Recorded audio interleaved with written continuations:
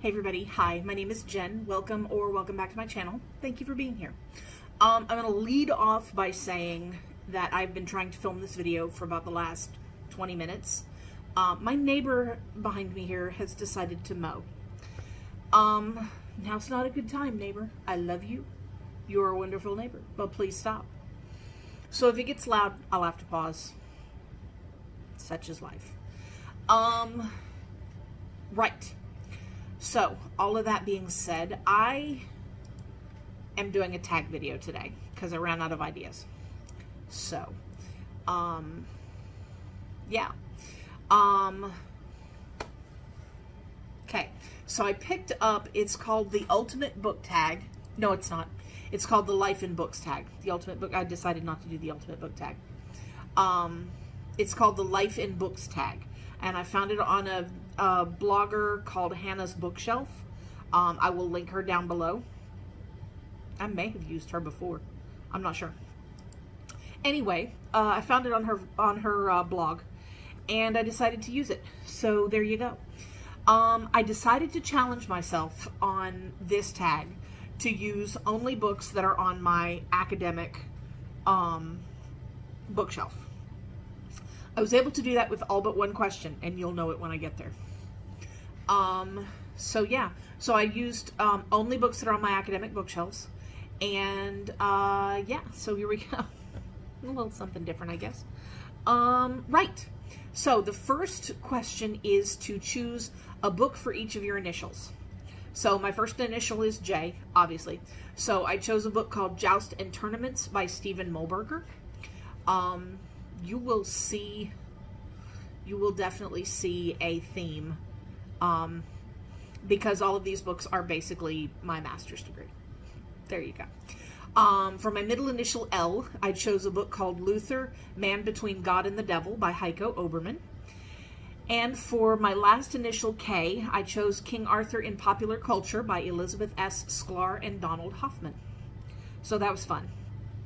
I had to go through my library really closely because I didn't have any J's. It was that or Jane Eyre, and yeah, Jane Eyre doesn't count. Right. Count your age along your bookshelf and tell me what book. So the 45th book on my bookshelves, because I am 45, is a book called Cultural Theory and Popular Culture, A Reader, that was edited by John Storey.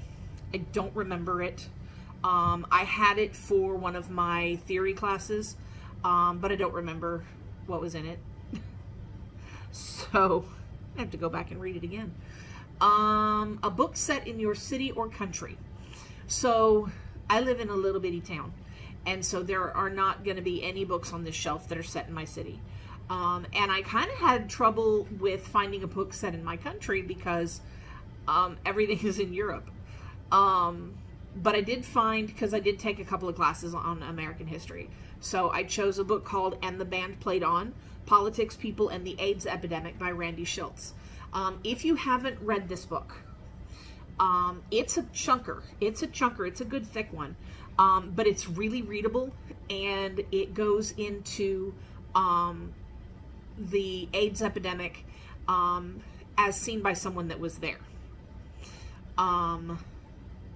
So it's definitely worth reading if you're at all interested in queer history, and especially queer 20th century history.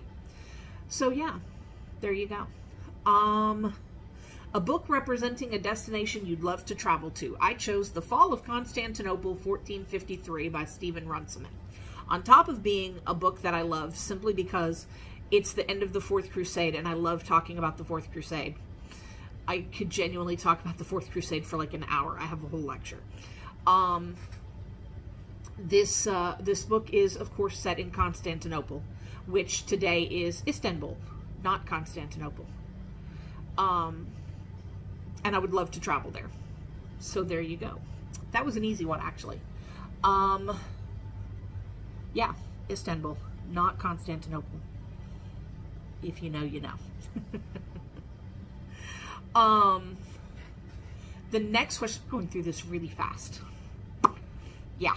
The next question is your favorite childhood book. So obviously I wasn't reading academic books as a kid. So For this one, I did go out and say The 101 Dalmatians by Dodie Smith. Not the Disney version. I did not like the Disney version. I like the original version. I'm very persnickety about it. And, yeah. So there you go. Right. A book that's your favorite color. I'm going to have a really hard time coming up with the digital images of these books. It just hit me. It just hit me. I'm going to have a really hard time with this. I should maybe get these books out. I'm lazy. A book that's your favorite color. I did actually get up and walk over to my shelves for this rather than relying on my library Excel sheet. And I had to go look and see what colors everything was. Because most of these books are like, I have a lot of orange books and red books, and I'm not big fans of orange or red, go figure. So, I ended up choosing a book called Templars and Hospitallers as Professed Religious in the Holy Land by Jonathan Riley Smith. I've not actually read this book. I think I used it for some quotes one time. I was doing a paper on the Templars, and so I used it for, like, research, but I didn't read the whole thing. Anyway, it's purple, and I like purple. Purple is my favorite color. So there you go. The next question I had to leave blank, because the question is a character who matches the description of your star sign. Look.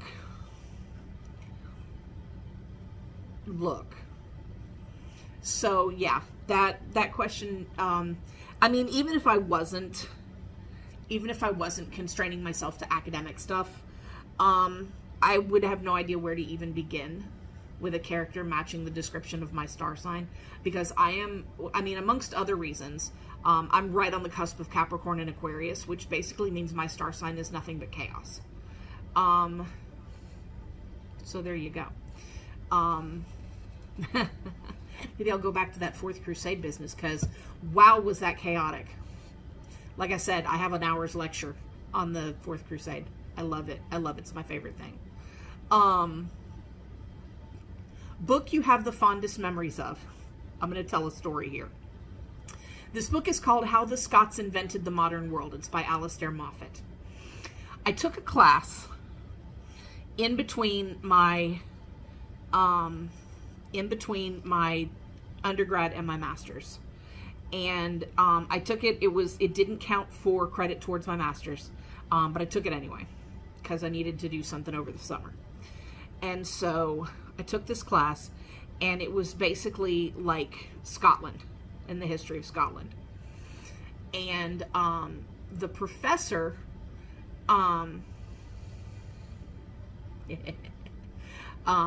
super fantastic guy, he assigned us a paper, and I, being the academic that I am, wrote the paper. And I used like 5 or 6 different sources in writing the paper. And when he handed it back to me, I got an A on the paper, but when he handed it back to me, he was like, next time, could you just use the books that are assigned for the course? And I was like, damn, sorry. But anyway, that was one of the books that I used. So yeah, I do have a fond memory of that book. Right. Book you had the most difficulty reading. Damn. These are academic bookshelves, so there's a lot of stuff on there that I had a really hard time reading. A lot of stuff. But I decided on the book that I decided on because I had a hard time reading it for a different reason. And the book that I chose was called 5 Chimneys, A Woman Survivor's True Story of Auschwitz by Olga Lengyel. And I don't think I need to talk much about why I had such a hard time reading it, but I had a hard time reading it. Yeah. So, the last question is, which book will give you the biggest sense of accomplishment when you finish it? Here again, that was a hard one to answer because there's a lot of books on my list that I've gutted, but I haven't actually read. But I have a book on the wall, because I have some wall shelves up here, and I'll show them off eventually. Once I get this room clean, I'm going to do a book tour. Anyway, unrelated. I have a book called Chivalry by Léon Gautier, and he's a chunker. It is at least as big as The Priory of the Orange Tree, and it's an academic text about the ideas and concepts involved in chivalry. And someday I will read that book. That day is not today, but someday I will read that book. Eventually. So, yeah. There you go. There's a brief trip through my academic bookshelves. I don't know if you noticed, but that was my history master's degree. I didn't even get into the stuff for my English master's because, I don't know, it's not as interesting to me. My history is really where my heart lies. And I did the English because I wanted to do the PhD in medievalism.